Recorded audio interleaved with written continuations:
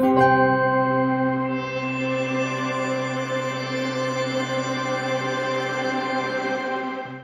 good morning, good afternoon, and good evening. Hi, everyone. My name is Budiman Minasni. I'm from the University of Sydney. So welcome to the 4 per 1000 scientific webinar series. In this time, we'll have an interesting presentation. The topic of today's webinar is about balancing soil carbon gains and nitrous oxide emissions.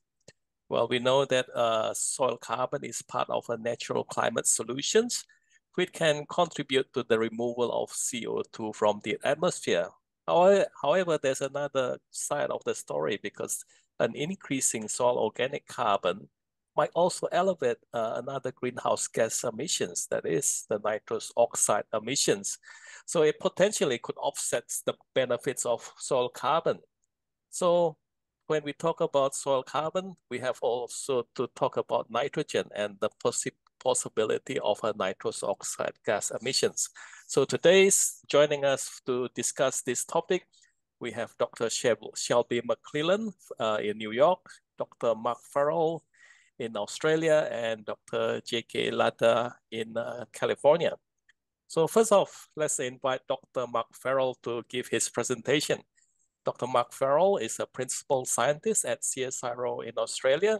So he leads a research into carbon and nitrogen cycling in soils. Mark holds a PhD from the University of Wales in Bangor in the UK.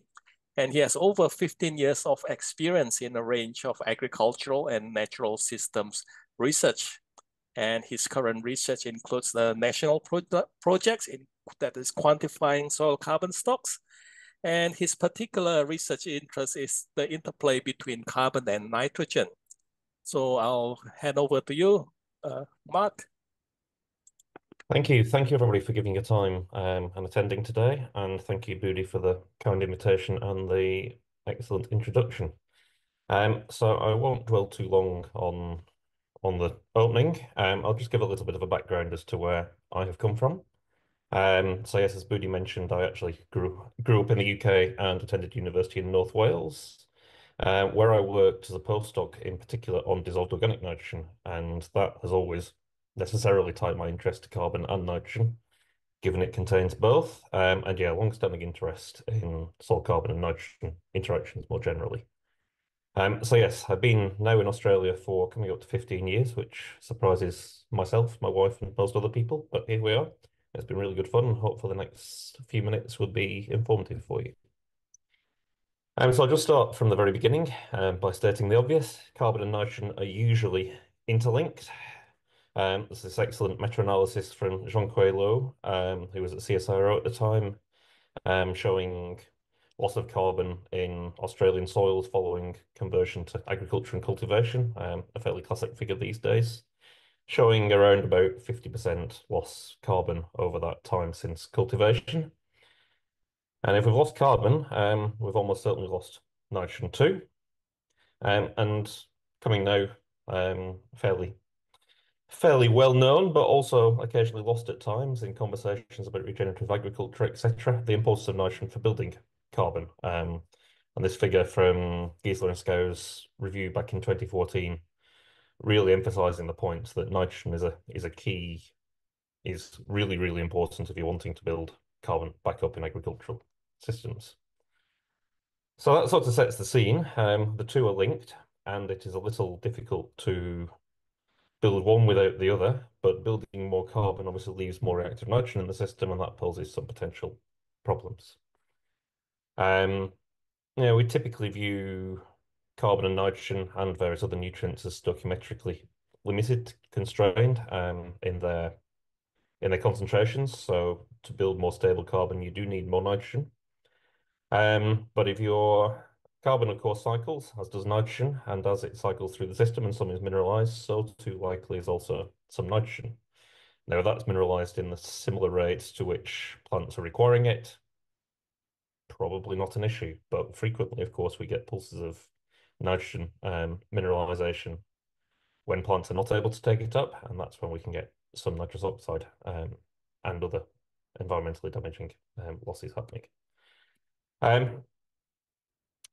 And what really got me thinking about this space, a couple of years after it started at CSR, was this wonderful paper by Sonky Zal, that was a modeling work and really posed the question as to whether or not if we're building organic matter, which requires us to increase the amount of reactive N in soils, is there a potential risk given the fact the carbon has to be kept in the ground and the greenhouse gas, the global warming potential of nitrous oxide being so high, whether or not even a small amount of extra N₂O emissions could offset a reasonable amount of that new carbon stock. Um, so I set about study with a couple of colleagues of mine, Jeff Baldock, who's a name most people would recognize, and also Dr. Lynn MacDonald. And we were really interested in trying to find a situation where we had differences in soil carbon without differences in soil type, and that led us to centre pivot irrigation. We selected 8 paddocks down in the lower southeast of South Australia, and looked at organic matter quantity and quality, N₂O flux, and looked at a range of different nitrogen cycling assays. Most of this was done in the lab, necessarily due to constraints on logistics, etc. And we incubated some intake cores for a period of 1 week, looking at N₂O flux and relating that back to soil carbon chemistry and quantity. And our first information, at least on the carbon perspective, so carbon range from about, I think it would have been 7.5% in the irrigated side, around about 5.8% in the dryland side. Now, for those in Australia, those are very high numbers. This is permanent pasture in a high rainfall zone. So not typical of all of Australia by any stretch of the imagination, but nonetheless a useful test case for this hypothesis. Carbon chemistry was moderately different. Expected differences in alkyl to alkyl ratio, which is a representation of amount of cycling that has occurred and the amount of decomposition. Higher the number being the more decomposition. So more processed organic matter in the dryland relative to the fresher inputs in the irrigated. And if we look at all the different aspects of the NMR spectrum on the one figure, you can see a reasonable difference between the two types. So that sets the background as the soil. Nitrogen cycling.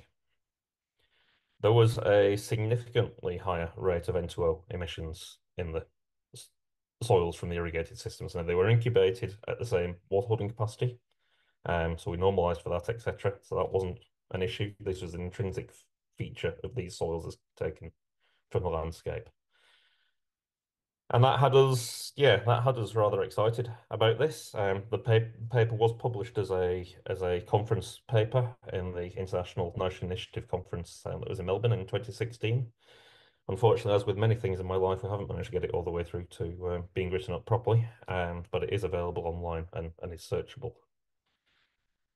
And then, due to other things, I had to pause for a little while on that line of research, and a little later on picked it up in the world of cotton. And the person you see there is Talita Bailey, who was recently a PhD student with us. She's now a postdoc with Peter Grace at QUT, and she did some really interesting mechanistic work in another irrigated system, cotton. Most of this was done in northern New South Wales in Australia. And the first of the two studies I'm going to go over of her work. We're looking at how different fractions of organic matter behaved and whether or not the nitrogen in those two fractions followed the carbon around. So collected soils from a long-term irrigated cotton experiment and nearby native vegetation, remnant vegetation. They were taken from 3 treatments in the cropping system and also the native vegetation, fractionated using the usual 50 micron size fractionation, and then we incubated those fractions, also unfractionated and fractionated but recombined. So the soil had been through the destructive fractionation process and put back together again in a Saddle matrix to try and understand the intrinsic stability of carbon and nitrogen in these two fractions that are often used as really strong functional descriptors as much as they are recognized as being operational. So first of all, looking at extractable nitrogen in the whole, that increased in the whole soil over the time period, in both the whole soil and the fractionated whole soil. The native vegetation was slightly different, and the native vegetation had much higher organic matter content to start with. That was nearer 5%, whereas the intensively cultivated and irrigated cotton was nearer 1 to 1.5%. The nitrogen availability in both those fractions went down, and this perhaps didn't surprise us too much. What happened next, though, was rather interesting when looking at the CO2. And we saw different trends here. In actual fact, the fine fractions, so approximating MAOM, lost the most carbon, shortly followed by the coarse fraction and the fractionated whole soil, whereas the unfractionated whole soil, generally speaking, lost much less carbon. So whilst this perhaps isn't telling us the whole story about carbon and nitrogen interactions, it is showing a tendency under severe disturbance for the two to behave slightly differently. A point we did make in writing up this was recently published in EJSS, was that the difficulties in extracting fractions and being able to use them in a robust way in ongoing incubation experiments does sort of pose a question for this sort of experimentation. We're quite open about that. And having that fractionated whole soil treatment in there was able to show us perhaps the artifacts that come from trying to separate fractions and then interrogate them individually. But as I said, it does suggest that carbon and nitrogen are not necessarily behaving the same way, at least in this vertisol in New South Wales.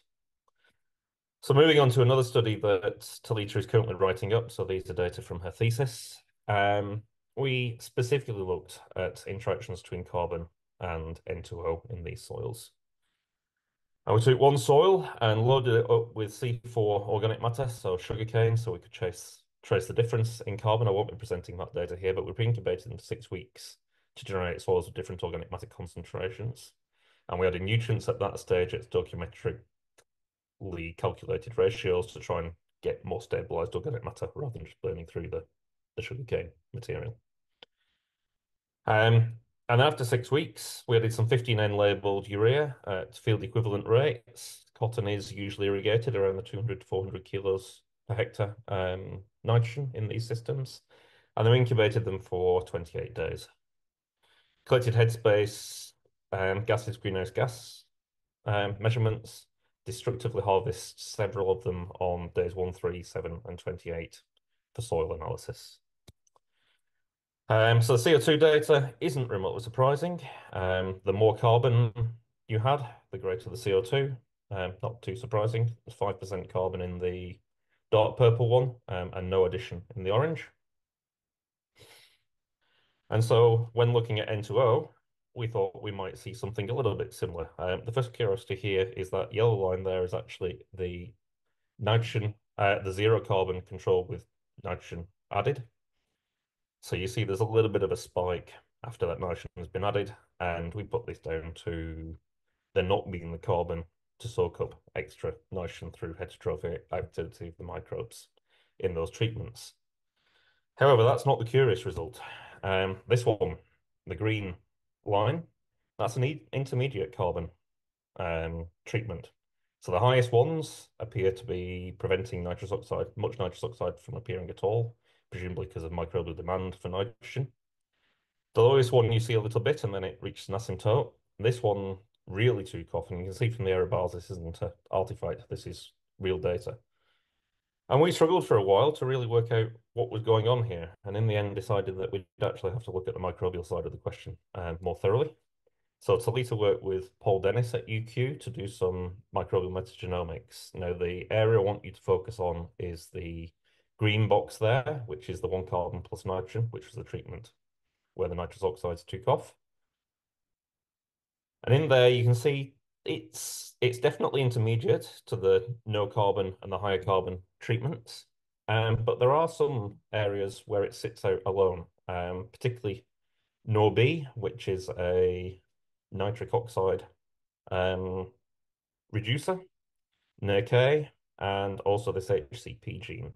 And digging a little bit further in here at that NOB gene, day 7 in particular, you can see it with very tight error bars well above the other treatments. And it appears that whatever we managed to do with that treatment seems to have triggered conditions suitable for denitrification without much in the way of an increase in NOS-Z, which is the the final gene that would take nitrous oxide all the way to N₂. So I suppose without being able to give complete mechanistic certainty around this, what we're thinking here is that there are situations which might not even be that obvious, where carbon and nitrogen can interplay to result in quite a big spike. And because of the amount of warming potential that nitrous oxide carries, it perhaps doesn't have to be that much or that often to have a significant impact against any gains that were made from the carbon side of things. So coming through to just wrap up now. So at a high level, carbon and nitrogen are linked in soil organic matter to a point, and I make that clear to a point. When it gets down to mineralization, obviously CO2 leaves, and that leaves some excess nitrogen to which something will happen. It might be taken up by a plant, it might be taken back up by more heterotrophs and cycled around, but it does leave it potentially available to losses. And higher carbon likely results in higher carbon turnover and therefore likely results in higher nitrogen cycling, which again does leave the possibility of N₂O being a risk. I would say that our results, particularly the fact that it was the intermediate result from that incubation experiment, and this ties up with the data that's around about out there, that it's not always the most obvious treatments that might cause this, which means in heterogeneous environmental systems where you've got wetting and drying, etc., not always particularly obvious when you might be at greatest risk of producing fluxes of nitrous oxide in systems, and the interplay between, say, additions of carbon to those and how they might interact with them. And I would have to say, and as cautionary as I was at the start, that it can't be taken for granted that increasing carbon won't do something with nitrous oxide emissions that could go some way to sadly offsetting those gains that were hoped to be made. And with that, I'd like to thank you for your time, particularly thank my colleagues, Jeff, Lynn, Andrea, Tom, Janine, Tim, who's now at the University of Sydney, Dio, and Ben, and also at UQ, Talita, Nicole Robinson, who's Talita's main supervisor, and Paul Dennis. Thank you very much. Thank you, Mark, for the interesting presentation and intriguing results. So why don't we continue with Shelby for her presentation. Shelby McClelland is now at the Department of Environmental Studies at New York University. She's an ecosystem ecologist and biogeochemist with a research interest in climate change and food systems. So Shelby had a PhD at Colorado State University, and then she also had a postdoctoral researcher at Cornell University before she's joining the New York University. Shelby has a particular interest in the trade-off and yield and land use and biodiversity associated with various mitigation pathways towards limiting global temperatures well below 2 degrees Celsius. And over to you, Shelby. Great, thanks, Budi, for that introduction. I take it you can hear me all well. Okay, great. So yeah, thank you again for the opportunity to be here, and thank you to Mark for that wonderful setup. We really just saw it down at a very granular scale, talking about microbes and gene abundances, and now we're going to go all the way up to the global scale with this work that I'm going to discuss with you all today. But before I launch into this work, I want to first acknowledge all of our funders that have been a part of this work, as well as all of my wonderful collaborators who have helped make contributions to this research.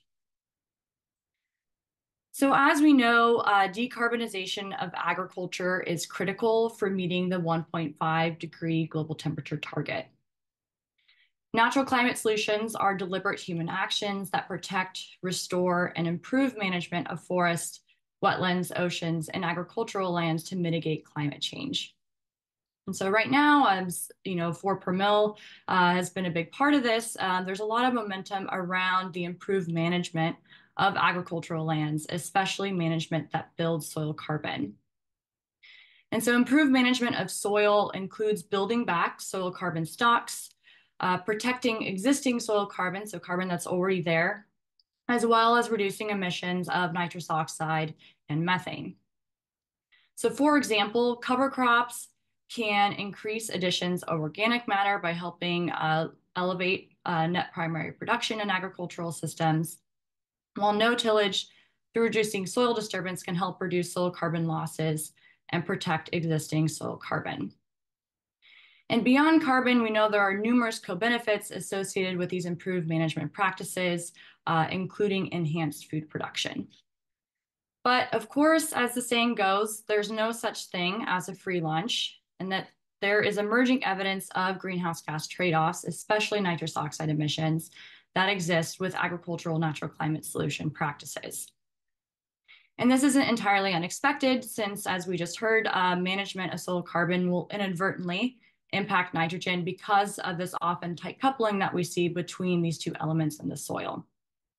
So when we alter the balance of soil carbon, we also are altering the amount of mineral nitrogen, which is one of the key drivers of soil nitrous oxide emissions, among other conditions that tend to favor the production of nitrous oxide via nitrification and denitrification pathways.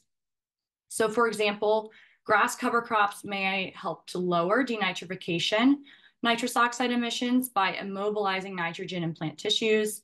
So again, this would lower the availability of nitrogen available for N₂O production. Whereas the planting of a legume cover crop, on the other hand, might actually increase N₂O production because of biological nitrogen fixation.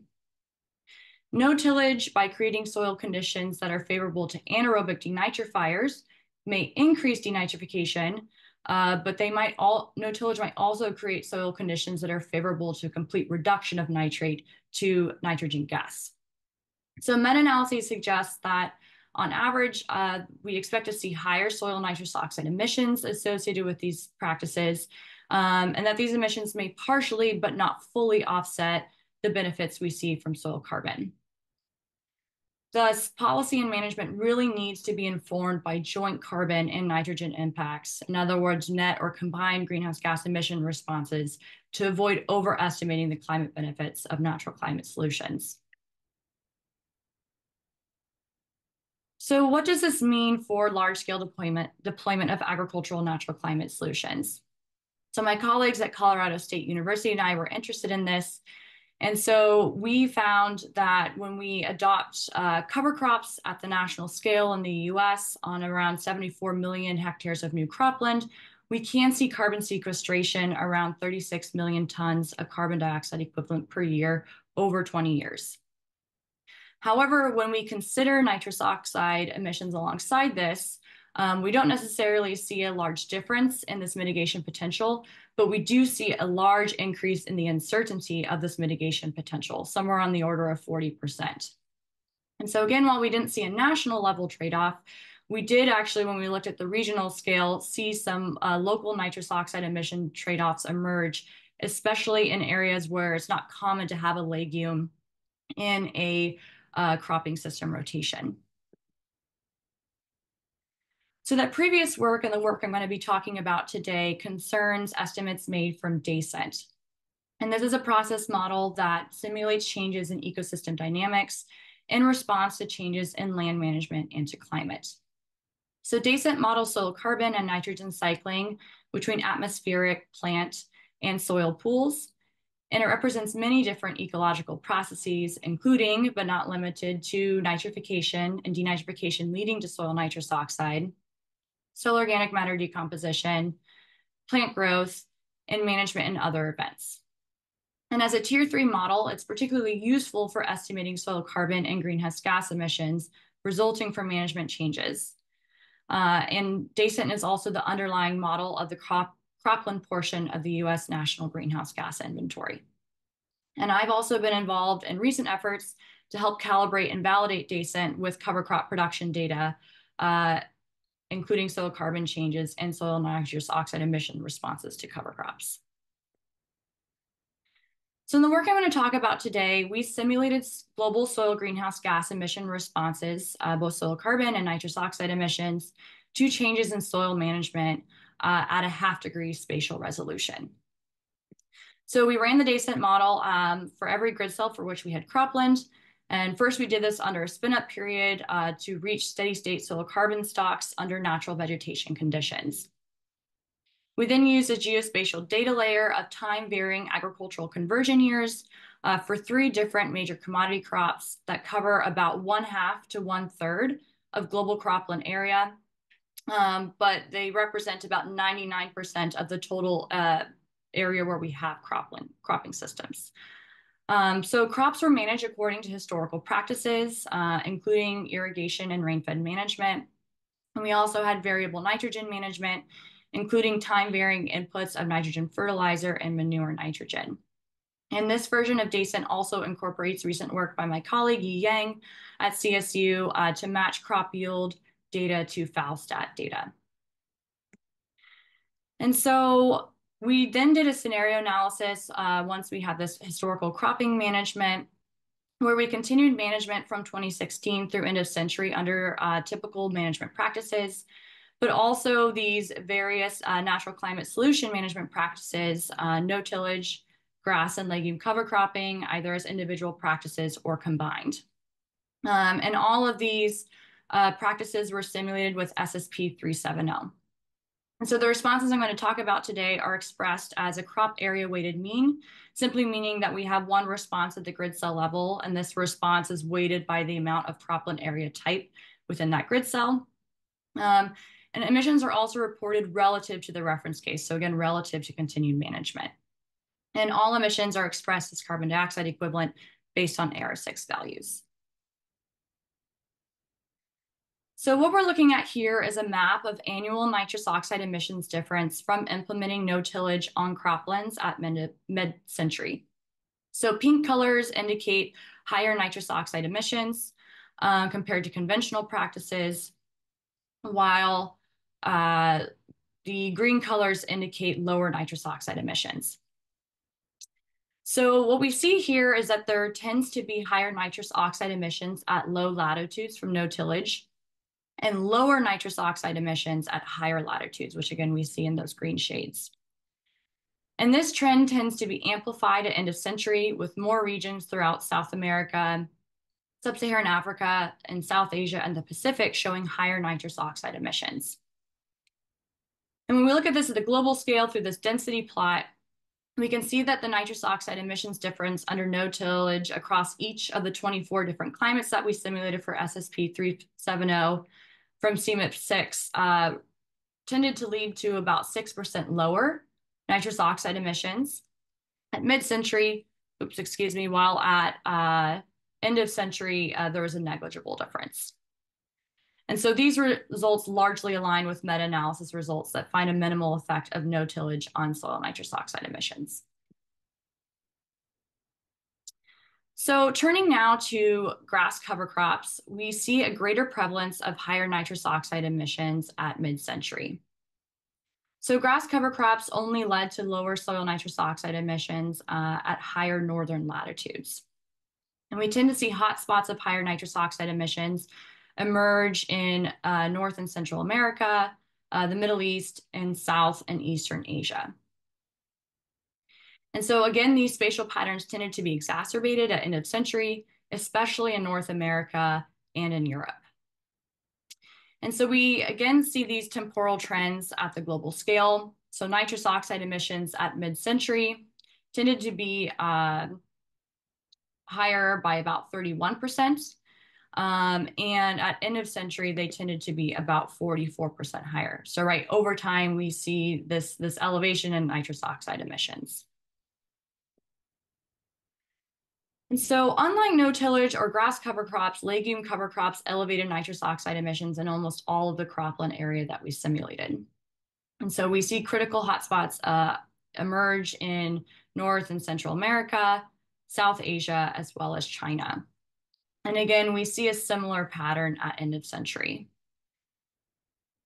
So global mid-century soil nitrous oxide emissions were about 0.45 megagrams of carbon dioxide equivalent per hectare per year, or about 69% higher compared to that continued management case.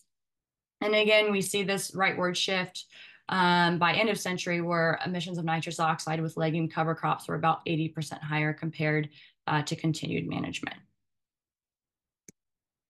So a good question from all of that is, well, what biophysical or management drivers are actually contributing to this elevated nitrous oxide emission response to these practices? So to tease apart these drivers, we use supervised machine learning with random forest and Shapley additive explanation values to get at these drivers.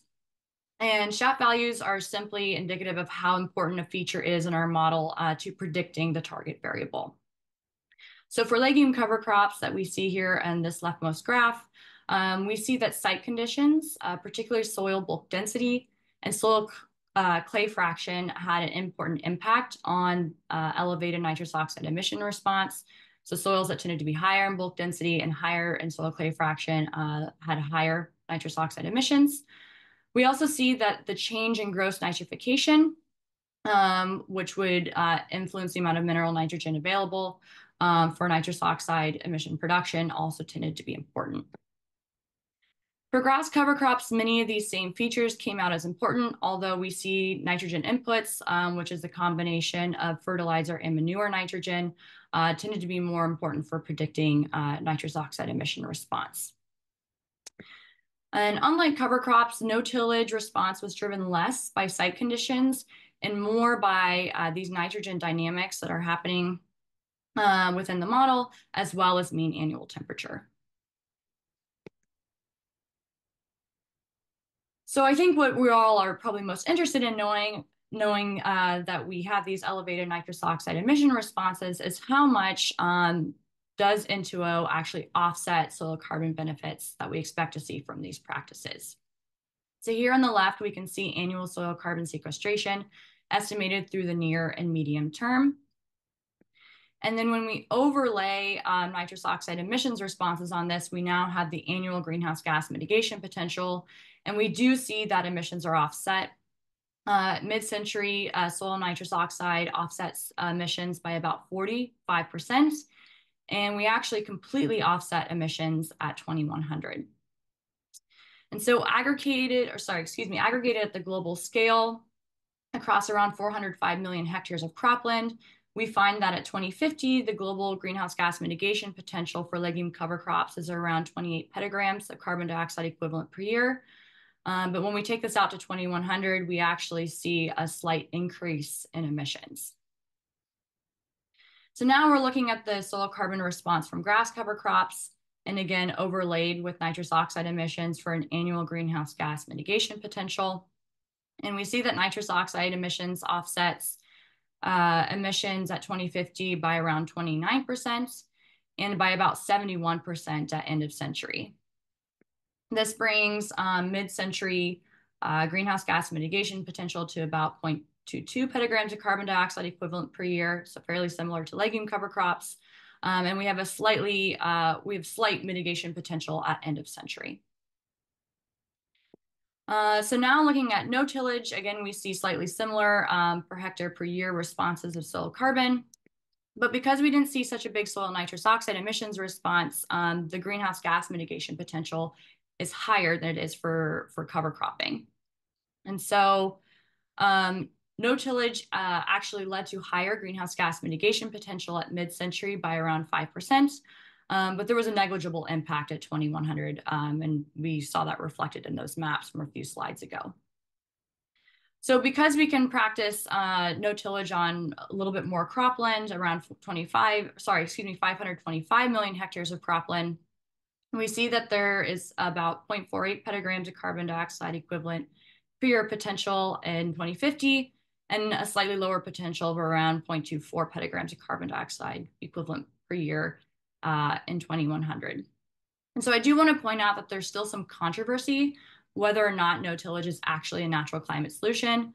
I will point out that the estimates that we find here at the global scale do align with literature estimates that do consider limitations of no tillage as a soil carbon sequestration strategy.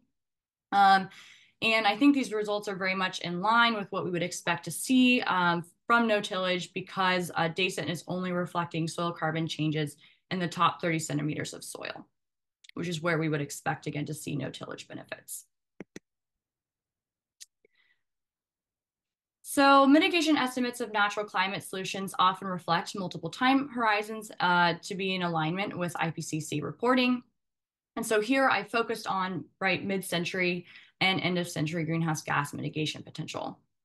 And this is really important because we expect to see most of the benefits of agricultural natural climate solutions in the couple of decades following their adoption, but annual mitigation potential is expected to decline as soil reaches new steady-state soil carbon levels. And so we very much see this dynamic in this graph here, in the global annual mean response of soil organic carbon, nitrous oxide emissions, which we see in black, and greenhouse gas mitigation potential, which is reflected in the blue-purple color, which is estimated for each decade following the adoption of legume cover crops. We see a very similar trend for grass cover cropping, where soil carbon sequestration declines, especially from 2030 to 2050. And then we see that nitrous oxide emissions remain elevated. And so this is really what is leading to this net neutral response and this decadal mean annual mitigation potential around mid-century, and even higher emissions under this practice after mid-century. No tillage, again, follows a similar pattern for soil carbon, but again, because of the soil nitrous oxide emission response being less than it was for cover crops, the greenhouse gas mitigation potential is less affected. And so really these temporal trends underscore the importance of looking at greenhouse gas balance over multiple decades and considering these dynamics in policy and land management planning. So one question we might also have is whether or not combining no tillage and cover cropping can lead to better mitigation outcomes. And so here, this is modeled results that we have from combining no tillage and legume cover cropping. And we can see how there's a much higher soil carbon sequestration rate than we saw from just either of these practices alone. And because of this higher soil carbon sequestration that we find, we do help to offset this elevated nitrous oxide emissions response. This brings the decadal mean greenhouse gas mitigation rate, or maintains it being, mostly beneficial until around the later part of the 21st century. Something important to note with this, though, is that there's still very limited meta-analyses actually showing this type of response from combining agricultural natural climate solutions. And so really, this type of model estimate really does need to be backed up by additional empirical studies. So another aspect of my work that Booney mentioned is contextualizing the effects of natural climate solutions in light of other sustainable development goals and environmental challenges. Climate mitigation efforts in agriculture must not lose sight of productivity impacts. And we know that global food demand is supposed to increase anywhere from 50 to 60% by 2050. And previous assessments of agricultural natural climate solutions largely assume that they will be a win-win for climate and food, but this assumption is largely untested. And previous assessments have included some protections for land use, so not allowing cropland to go into or be reforested, for instance, but assessments haven't directly looked at direct crop yield impacts. And so practices that result in lower yields risk leakage and cropland area expansion, which would seriously jeopardize greenhouse gas mitigation efforts. So our modeled results indicate that agricultural natural climate solutions will lead to some crop yield reductions in many, but not necessarily all cases. However, by balancing these goals, both climate and food, we found that a diverse portfolio of natural climate solutions, which you see reflected here in this map, could lead to mid-century greenhouse gas mitigation of 28 petagrams of carbon dioxide equivalent, while raising crop yields by around 250 teragrams per year. And most of these higher crop yields are realized through practicing legume cover cropping.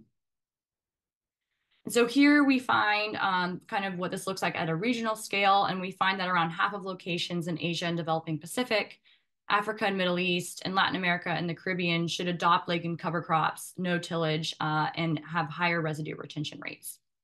However, we find that cover crops are less optimal in developed countries, and Eastern Europe and West Central Asia, where no tillage tends to be a more beneficial practice. And you'll see here in this lower plot that by region, we find the highest modeled mid-century greenhouse gas mitigation potential to be from Latin America and the Caribbean. So our modeled results show that agricultural natural climate solutions, especially cover crops, do elevate soil nitrous oxide emissions, partially offsetting soil carbon benefits. And we also found that this effect increases over longer time horizons. So really what I think this work is showing is that we must account for nitrous oxide, or we will end up overestimating the greenhouse gas mitigation potential of natural climate solutions. So policies and incentive mechanisms must consider net, not just soil carbon impacts. So an opportunity area to perhaps reduce soil nitrous oxide emissions under these practices would involve improving nitrogen management, especially reducing nitrogen inputs to match the expected biological nitrogen fixation coming from legumes.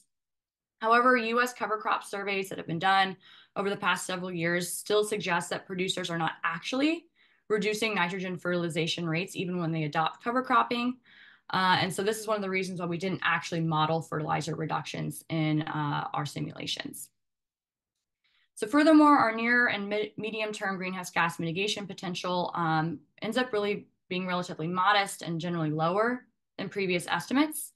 So to put into context, our yield safeguarded estimate that I presented on the last slide, around 28 petagrams of carbon dioxide equivalent through 2050, which again is greenhouse gas mitigation potential over around 35 years, equates to little more than 50% of 1 year of current global greenhouse gas emissions. So not to say that these practices aren't important, but there might be other reasons, again, beyond climate for why we might want to implement them. So really, I think this work brings attention to the need for wider systems thinking in agriculture and the food system.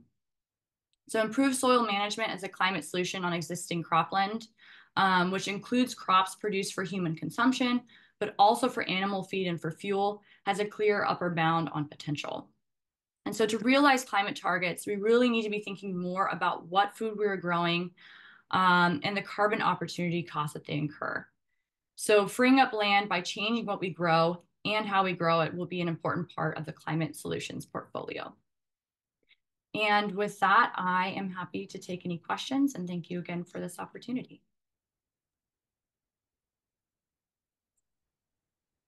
Okay, thank you, Shelby, for the wonderful presentation and intriguing thought. So probably so for the audience, if you want to ask questions, there's on the bottom of the menu there's a Q&A. Please type in your questions and we'll raise this to the speakers later. But first of all, I think we'll have a discussion with our STC member, the Vorper Mill Scientific Committee member. We have Dr. J.K. Lada here. J.K. is a soil microbiologist and agronomist with more than 35 years of experience on various aspects of sustainable management of agriculture and natural resources, particularly for food security and environmental quality. And his research topic that of his interest is nitrogen, which is called as an intriguing enigma. So indeed, that when we talk about carbon, we have to talk about nitrogen and probably possible nitrous oxide leakage. So over to you, JK.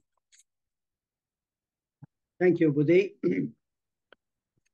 So it was very interesting to listen to both Mark and Shelby, and I must say that probably I'm coming from a slightly different side, although it's still carbon, nitrogen. But I think, let me share with you some of my thoughts, which I put together quickly.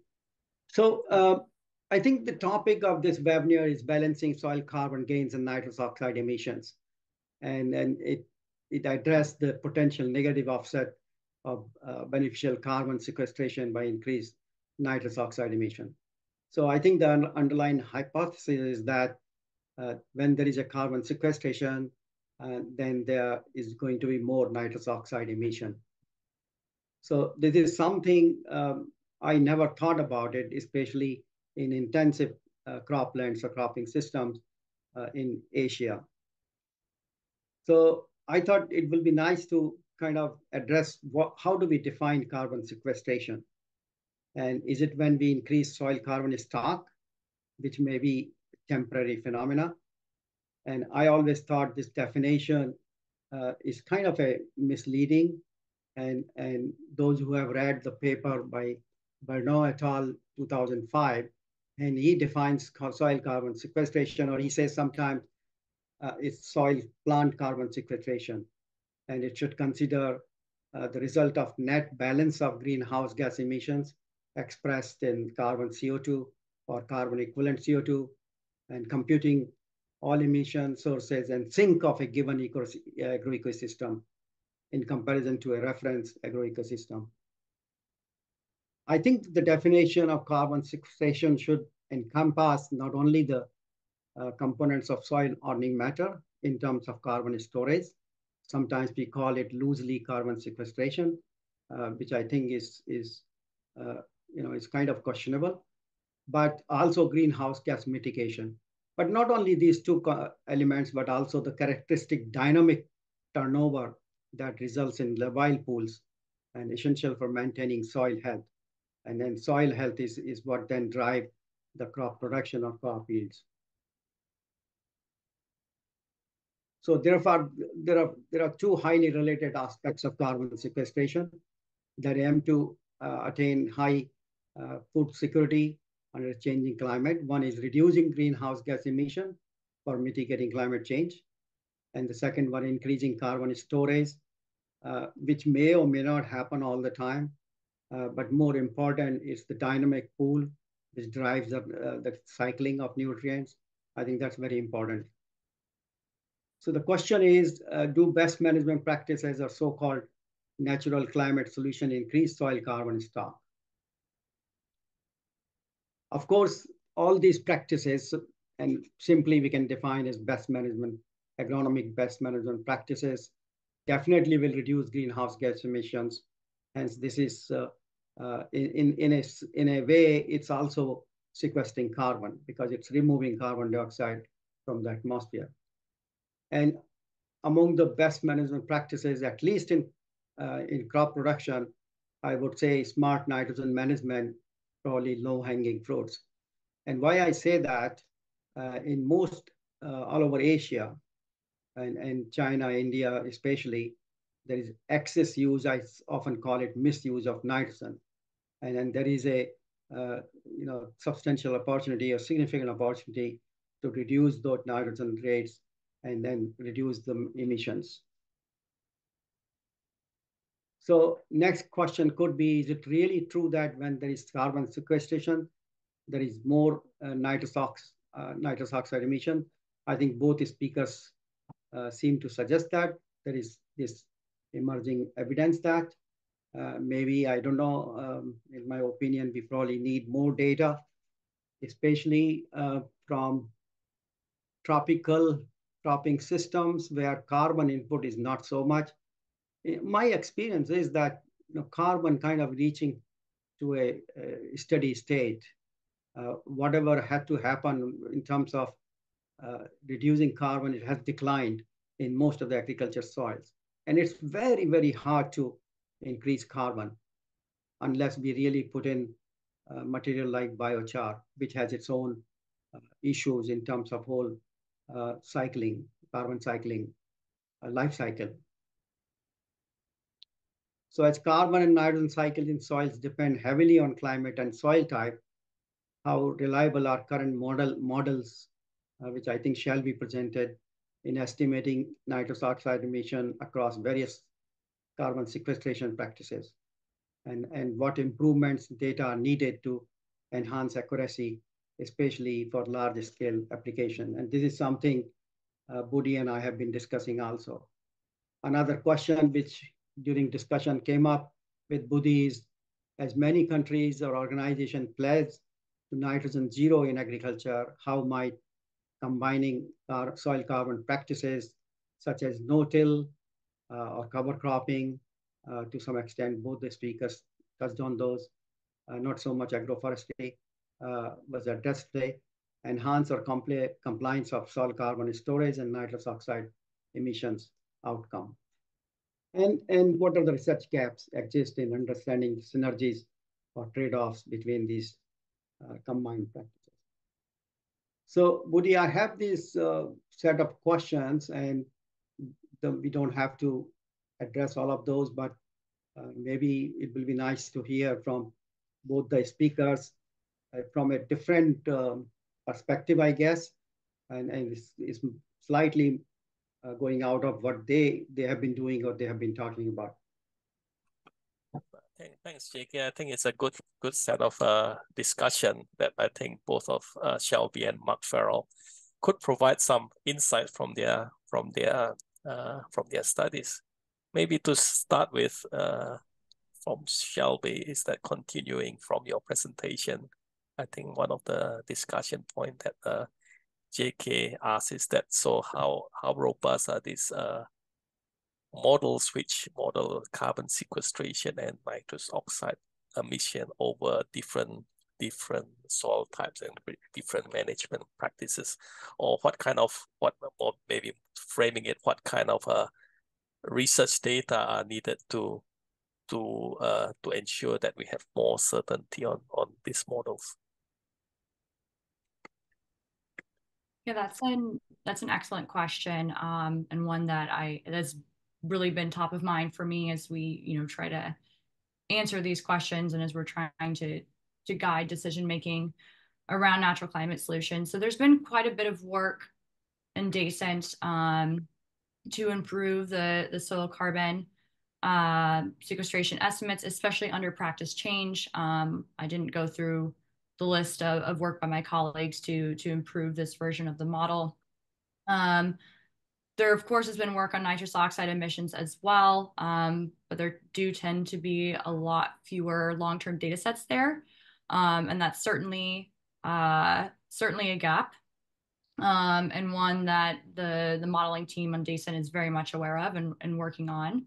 I've showed the result from the U.S. national study on cover crops, which did incorporate uncertainty. So that's work that we plan to do for this global scale work, is trying to incorporate uncertainty of these outcomes. But in the past, when I've worked with the model to try to calibrate and validate it for soil carbon and nitrous oxide emission responses, using empirical data, there's just really a mismatch of what we need on the modeling side versus what we actually find in empirical work.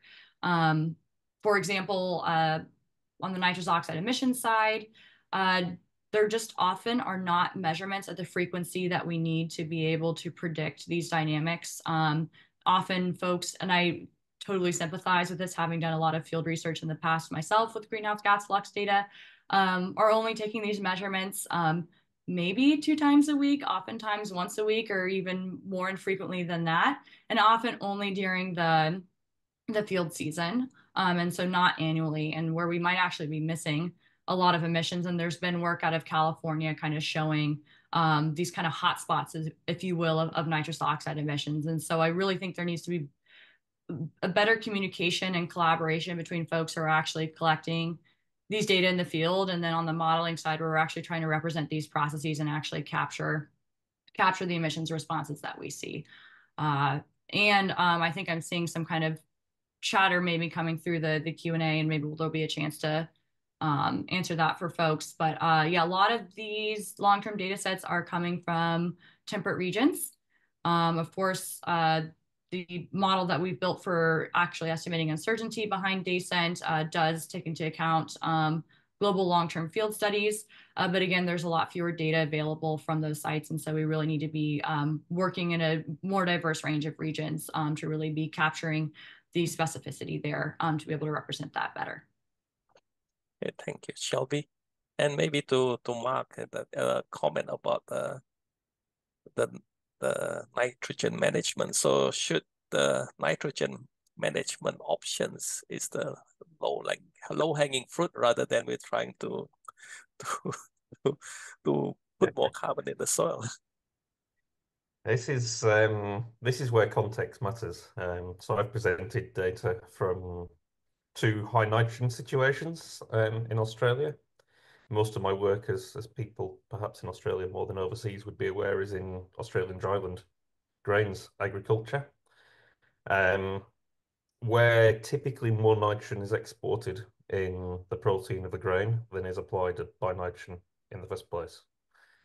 And nitrogen limitation is one of the major limiting factors to achieving water limited yield potential. similar situations occur, certainly in sub-Saharan Africa. I've had some interesting conversations with Remy Cardinal and his colleagues over the last little while about that area also. I think it's also worth noting that native systems in weather, acacia-dominated areas, there is some nitrous oxide generated there too. It is a natural process. I think there are limitations to, it's a fundamental feature of the land of how the land is managed and what crops or pasture are grown there. I don't think it's a realistic opportunity to reduce it completely. And of course, whilst over application of nitrogen is certainly a low-hanging fruit, for a large part of Australia at least, where I do most of my research, that wouldn't be necessarily the right way forward in a lot of cases. We saw that figure that I presented, Giesler and Scow, showing to build carbon you need more nitrogen, and of course everybody would be aware of how much more food we get per square kilometre because of nitrogen. Does that mean that we shouldn't be looking at alternatives? No, I would definitely say it doesn't. Building more legumes into crop rotations, I think, has the opportunity to be a bit of a win-win there, at least in offsetting the embedded energy in producing nitrogen fertilizer in the first place. But as Shelby's modelling data has shown, and I've seen plenty of other data, just because it was fixed by a legume doesn't necessarily mean some of it won't be lost as nitrous oxide. In actual fact, at the microsite level, you have labile carbon and labile nitrogen in very close proximity as legume material breaks down, which might well lend in certain circumstances to those strange situations like the one I presented with that intermediate data that didn't involve legumes there. But there are those situations I think would be terribly difficult to, it's hard enough to really get a full mechanistic understanding of what happened in those situations. Never mind get it robust enough and generalizable that we stand a hope of being able to model it through space and time. So I think where it is known that there is gross over application of fertilizer, absolutely applying less is the lowest hanging fruit of all. But I would not want a listener to come away from here thinking that the message was we need to stop applying nitrogen. Otherwise, we will need to clear an awful lot more land to feed the people we already have, never mind the people we will have. Okay, thanks, Mark. So there's a question from Peter to me, but I think it's relevant to you both. Is that about so because of this nitrous oxide thing, and also I think JK has said, so is it really true that when there is more carbon sequestration, then there is more nitrous oxide emission, and should we not encourage more carbon sequestration, or or should we say that soil carbon is nothing to do with the climate change mitigation? Probably that's the question. I'll try to make an attempt at answering that first from a modeling perspective, Budi. So the work that I showed from my colleague Lisa Ish around the U.S. assessment of cover crop potential, she also looked at what was the drivers behind the kind of variable nitrous oxide emission response that we observed there, and actually found that the change in soil carbon was actually a poor predictor for predicting nitrous oxide emissions. So not always does the change in soil carbon lead to higher nitrous oxide emissions. So there are other dynamics at play that are leading to these changes. But I do think it's very important that we, again, as I try to stress throughout my talk, and I think Mark did as well, is that it's really important that we don't only focus on one greenhouse gas impact. We have to think about all of them and really be talking about this from the point of view of this kind of net or combined response that we see. But very much so, there's still a lot of reasons why we want to be doing these practices, right? It's not, we shouldn't just have this pure carbon focus. There's these, other benefits, co-benefits that we expect to see, these food production benefits, and just these other ecosystem services, if you will. And so I think really trying to emphasize those reasons beyond just the pure climate impact would be really important and helpful as we move forward in the conversation around around natural climate solutions. Yeah, I think, Buddhi, that's very true what Shelby says. If we just take an example of no-till, for example, no-till, I mean, the data, published data seem to suggest that there is no net increase in carbon, soil carbon stocks. You may get some increase in surface layer, but deeper layer probably, till system has much more carbon. So when you do total balance of, let's say, total profile, 50 centimeter or whatever, then you don't see any change. But then there are numerous other benefits of going for no-till, and farmers find it very attractive because your cost of cultivation goes down. And of course, there are indirect benefits in terms of less use of fossil fuel and agrochemicals, and especially when you are not tilling the land, then you're saving in terms of energy, which is of course fossil fuel based. And so that's where you have indirect positive effect. So I think this whole idea of, I might be kind of moving into a slightly different territory. This carbon credit is something is probably misplaced. One should be talking about incentivizing farmers for following good management practices rather than worrying too much about carbon credit or things like that. Mark, do you have any comments? I think so no-till, curiously, no-till has been adopted so widely in Australia. I started working here nearly 15 years ago, and it was already well on its way to being the main land management practice. So Australia's been doing it for so long that we're actually sort of reaching the next questions of stratification. How do you manage other aspects there, which leads you back a little bit to occasional strategic tillage, perhaps specifically in mind to deal with subsurface constraints that build up. Going to the carbon question, I think it comes back to the question that Henry Jansen posed quite a while ago now as to whether or not we can store carbon or do we have to use it. And work that John Sandeman led whilst it's one of his last papers whilst he was still at CSIRO about a decade ago, looked at long-term samples from the weight rotation trial, not too far away from the house behind my head in the background. And we found that yes, carbon had increased in stocks had increased, but in those treatments that were supporting those higher stocks, which were mostly pasture dominated, we also had higher turnover of carbon. And I think that's not too surprising unless you're building an inert form of carbon, and the only reasonable way of doing that would ultimately be repeated applications of biochar. Unless you're doing that, the carbon that you have is dynamic to an extent on a continuum, I guess, but you will have a small amount of labile organic matter from which nitrogen is mineralized. And I think the question that sits there is, whilst we might not be able to completely get our heads around a full, complete, comprehensive mechanistic understanding of absolutely every situation where nitrous oxide may be emissions may be prevalent, we have to accept that whilst keeping carbon in the ground is required to keep the carbon side of the balance there will always be occasions when there are spikes of nitrous oxide that happen over that same time frame. So if your target is 25 or maybe 100 years permanence for that carbon, I think it's an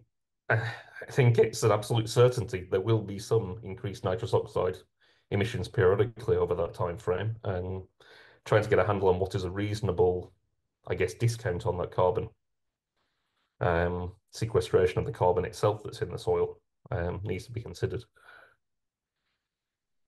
Okay, thanks. Mark. So from my own perspective, I think that there are lots of conditions still that the soil is not well managed, and it's still losing carbon. So it is still relevant to the climate mitigation potential. I think that not everyone is doing no-till. I think there's still a large part of the world, like even the US, Europe, that are not using no-till. And it also depends on which part of the region. So I think the last webinar we see that there are evidences in for example, in Brazil, where no-till is especially increasing carbon, the overall carbon stocks and so on. So, yeah, I think that's the implication is that I think it's soil carbon management, or so probably not saying. Soil is still losing carbon, and we still need to manage it better to at least not releasing more carbon in the soil and so on. Okay, so do you have any other questions you'd like to talk about, Jagdish, or to discuss about? We often talk about that there is potential of increasing soil carbon stocks. But in my experience, in intensive cropping system, it's very short term. And farmers just change, and they are not changing for the sake of changing, but it's beyond their control. If they change water management, whatever carbon you have accumulated or stored, it goes off as carbon dioxide very quickly. So I'm one of those who don't tend to think or believe that there is huge potential of increasing soil carbon stocks. But again, emphasizing what I said earlier, I think is the dynamic element of whole carbon, the labile pools, which kind of driving the nutrient cycling is absolutely important. And that's what we call as soil health. Thanks, JK. So maybe a last message you'd like to get across, Mark? Last question from me, Budi. So do you have any last statement or you would like to share? I think ultimately this is a classic area where I think it's impractical to seek for the perfect answer. There's plenty, my data is just a snapshot of plenty of others showing peculiarities and difficulties with how nitrous oxide seems to behave in what appear on the outside relatively similar situations, and very different things happen. There are so many different pathways going on, and it's so costly to measure perfectly. There's no hope of measuring it, I think, comprehensively enough. So I think what I would say more than anything is that people who work in my sort of space down at mechanistic level need to do a lot more talking with people like Shelby, so we can get the best estimates, because both are required. The only tool that is going to be able to be useful at the national and global level is modelling for this, and it's incumbent on all of us, I think, to get the best understanding of uncertainty in those situations. Thanks, Mark. Shelby? Yeah, +1 to Mark's comment about opening the conversation channel. So absolutely. So we can continue to refine estimates and be communicating at the uncertainties that still exist, but also what we do know about these practices and the general direction of change that we expect to see. And yeah, I think I kind of wrapped up with my final point in my slide deck, just about this need for a wider systems thinking approach. And right, we really need to be thinking, not so narrowly about carbon, expanding to thinking about nitrogen and nitrous oxide emissions trade-offs, but also just thinking more widely about the food that we're growing and how we're growing it, right? We really spent a lot of time today thinking about the kind of how we manage land, but also thinking about the what.